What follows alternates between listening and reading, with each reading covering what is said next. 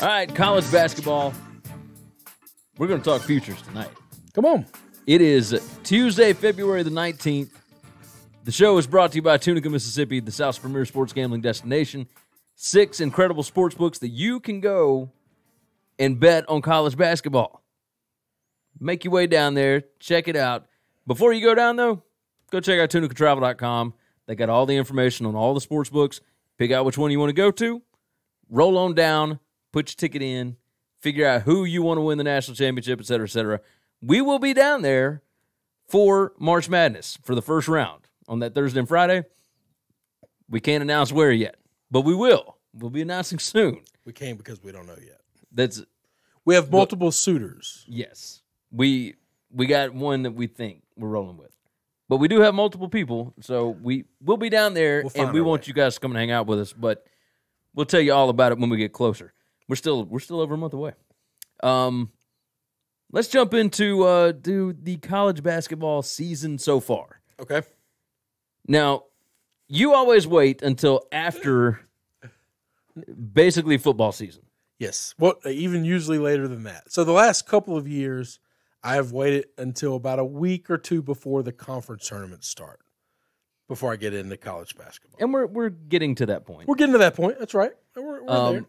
Now, obviously, I've been betting You've been on in it all for a while since January. Now, I've watched it all season, but I've been really keeping up since January. I'm not going to pretend that I have. This is a sport that I just you texted me about a game, and I cannot remember what game it was. So I sat down, and it was a Thursday night or Tuesday night because it was. It was Kentucky LSU. It was after my kids got out of swim. We got home, and everybody's in bed and exhausted, and I said, I'm gonna watch my boys. Like LSU, I follow them on Twitter and stuff, like a bunch of people that are LSU people.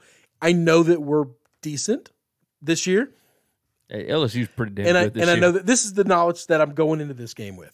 I know that this game is on ESPN for a reason.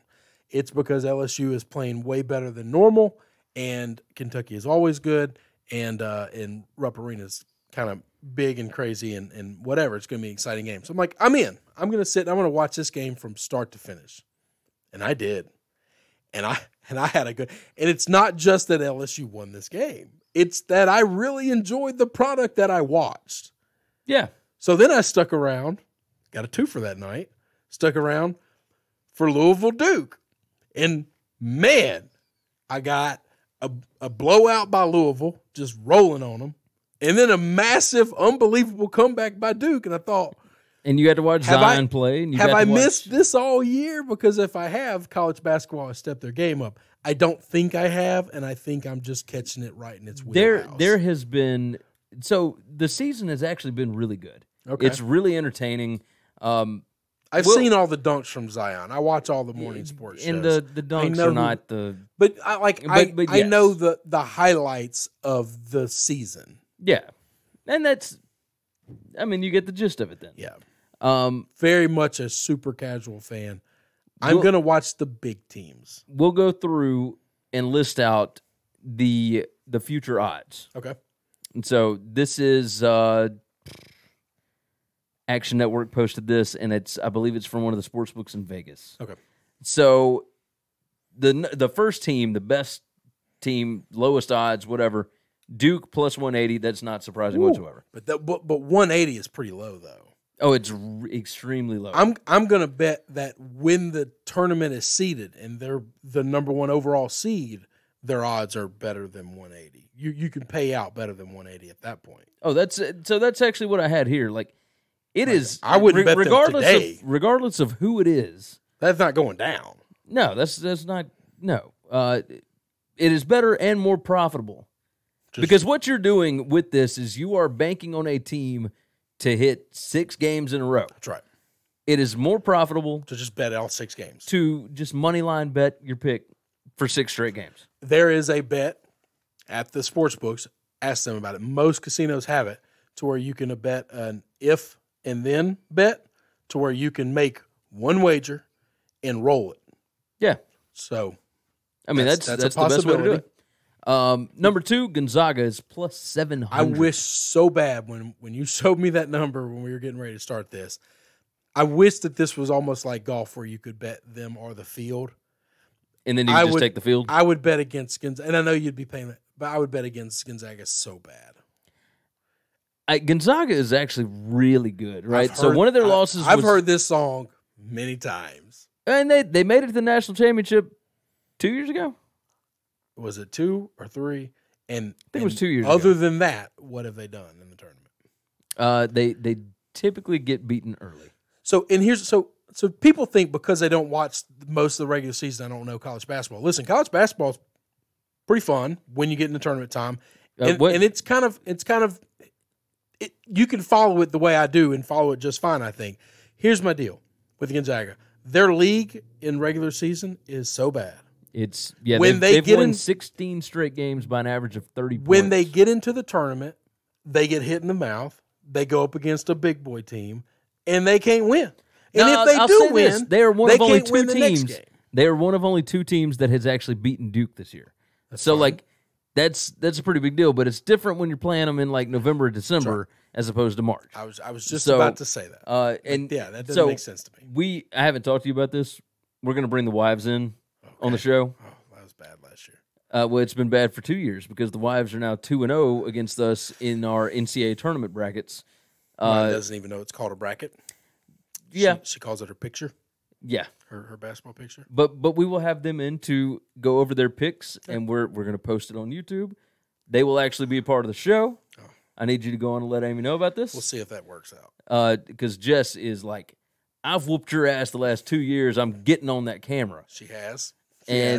So I said, yes, you have, and I don't know how. That's fine. Because she hasn't watched us. It's a bracket. Yeah, it's a pick bracket.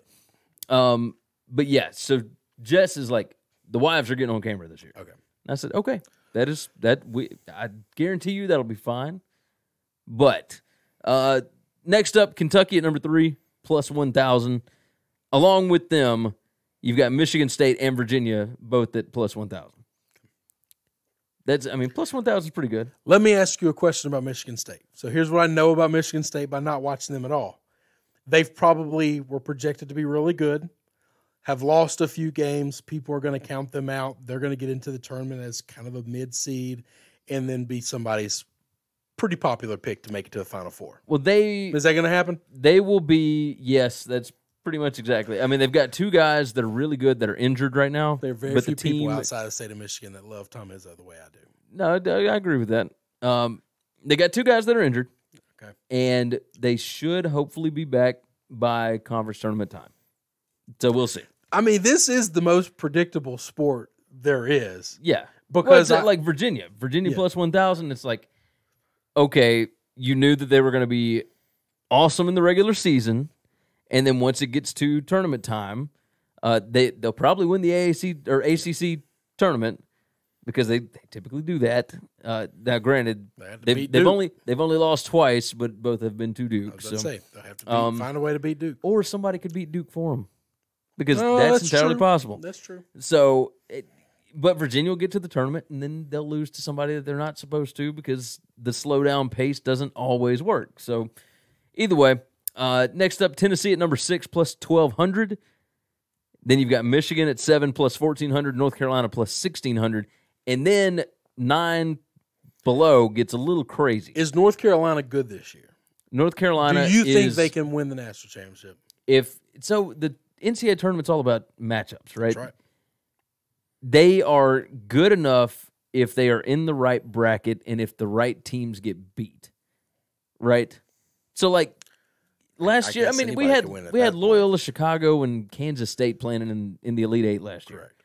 Like, come on. South Carolina the year before. Yeah, and those are teams that North Carolina could absolutely beat. So, yes, now if they have to play good team after good team, they're probably going to get picked off somewhere.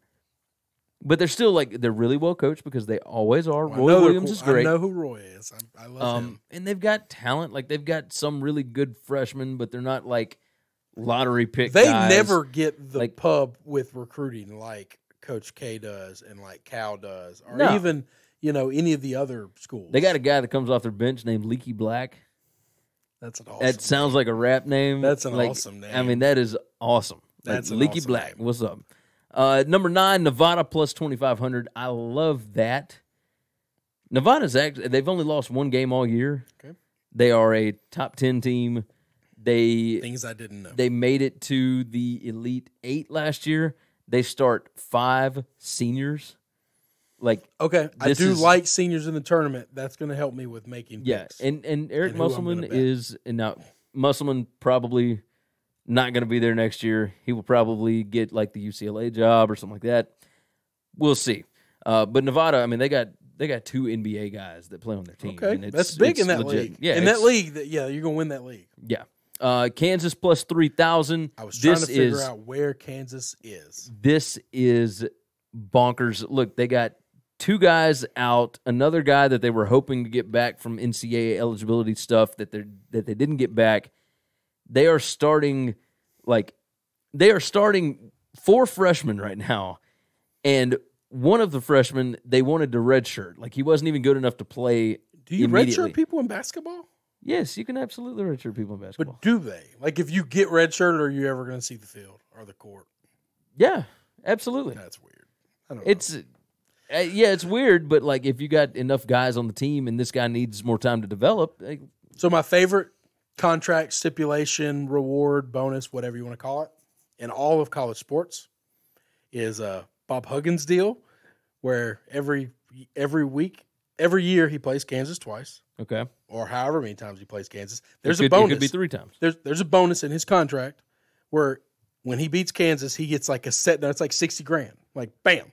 Every time. If you beat Kansas, you get $60,000. That's crazy. They beat Kansas this year. I know that. I know that. They beat them. So I bet on 2 college basketball games this year. One of them I won, one of them I lost. And it's both. I'm gonna bet on Huggy Bear against Kansas. That makes sense. When you throw that tease at him, they show up different. Now last week Kansas rolled them. Now I'll tell you this: last night, a little money. Last night Kansas State rolled them. It was not good. Not good. They rolled Kansas? No, Kansas State rolled West Virginia last night. I don't know that West Virginia's very good. They are smoked by Kansas. So not very good at all. But Kansas is not very good. I was wondering where they were because I don't know. They're number 10 on here, but it is in name alone. That's right. This is not a good basketball team whatsoever.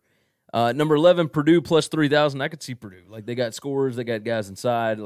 They play defense. Matt Painter's a great coach. I usually in the tournament Big Ten teams. I don't know why. I don't know why either. They don't typically make it to the Final Four. I don't do well on bracket things, but I like the Big Ten. Well, the Big Ten plays the type of basketball that you and I grew up watching. They probably cover a lot of spreads, which is why I tend to like them. Because I bet they're underdogs in most of the games that they play. Probably. Number 12, Texas Tech. They are plus 3,000. Villanova also plus 3,000. Number 14, Iowa State plus 4,000, and Marquette is also plus 4,000. Now, I was surprised that LSU was not listed on this. LSU's 20-4. Can they win the national championship? I watched them go into Kentucky, and I watched them play tit for tat with Kentucky. I'll tell you this. Game. This coming weekend, Tennessee has to go down to Baton Rouge. Holy crap. We'll see what LSU's made of. So Tennessee and Kentucky are both going to get each other twice and LSU in the same week and a half. Yeah. That's tough. That's kind of a tough schedule there, man. Well, but I don't know that anybody necessarily knew. Usually, nobody predicted that LSU would be this good. I don't know that people thought Tennessee was going to be this good. No. And Kentucky's always the same thing. We would have heard about it around here. If people thought Tennessee would have been a top 5 basketball team, we'd have heard about it months ago. They were a preseason top 10, and in some polls they were top 5, but nobody expected this. We didn't believe it, though. There's been many times where you see a preseason poll out and you're like, all right. They don't have a top 100 recruit on the roster. That's it. That's what's so insane about this is what Rick Barnes is doing is pretty impressive. Extraordinary. Good coach. Extraordinary. But yeah, so that's all that they've got listed for this. I mean, if you made me wager one of these, I'd probably go, I like the odds on Michigan plus 1,400. I've heard too many people early on in the year say they thought Michigan was the best team in the country. Yeah. Now, Villanova at plus 3,000, they've had a couple of bad games here in the last week and a half, but for the most part, if they get hot shooting, they have got a ton of shooters. When they know how to win. And they know how to win. And they've been in this thing a lot. I mean, they've won 2 out of the last 3. Plus 3,000 is good odds. Yeah, plus 3,000. I like that. It'd Michigan be worth plus throwing a little 1,400. something Yeah. on. But be smart. Just money line every one of these Oh, games. if you're ever going to take a favorite, just bet the games. Just money line. Or even if you're just going to take like Villanova, plus 3,000, it still would pay more to money line it every time. Just take the amount that you were going to put plus 3,000. Yeah. Like say you were going to do $1,000 on Villanova. Like, yeah, that would pay out what? $3,000. $3,000. It'll pay way more if you just money line from game 1 through game 6. Yeah. Guarantee you. Well, your first game, if they're a high seed, is going to pay you almost nothing. Well, it'll pay almost nothing, but you take that, add to That's it. right. If you're rolling it over, then yeah. I mean, obviously, you're going to bet more the next time. Well, that's right. You're going to bet more in the Sweet 16. You're going to bet more in the Elite 8 and whatever. And then, I mean, you get the national championship game, whether they're an underdog or a favorite, really doesn't matter. Like, you are going to be fine because you are betting more money every time if you win. So, be smart with your money. Take it down to Tunica. Put it on what team you like the most, but wait until the tournament starts. Don't be... I'm not going to tell you not to bet on the futures here, but I will tell you it is a smarter play to wait until the tournament. If you feel like putting money on something like this, Vegas just doesn't give you good odds. No. And any futures in any sport. No, they never do. But that's okay. Like in other sports, you don't have to win 6 straight, right? Like in the NFL playoffs, yeah, you got to win like 3 straight, whatever. But in this, it is 6 straight games. It makes insanely more sense to do that. So go down to Tunica. Go to tunicatravel.com to get more information on their 6 sports books. Follow us over at winningcureseverything.com. Everything you need to know over there. Go check that bad boy out. We're going to jump into college football futures. Thanks for checking out Winning Cures Everything. If you want to keep up with us, hit subscribe on YouTube or your favorite podcast app. Visit the website at winningcureseverything.com, or you can like us on Facebook or follow us at Winning Cures, at Gary WCE, or at Chris B. Giannini on Twitter. Share out the show, leave a nice review, and make sure to comment and tweet at us.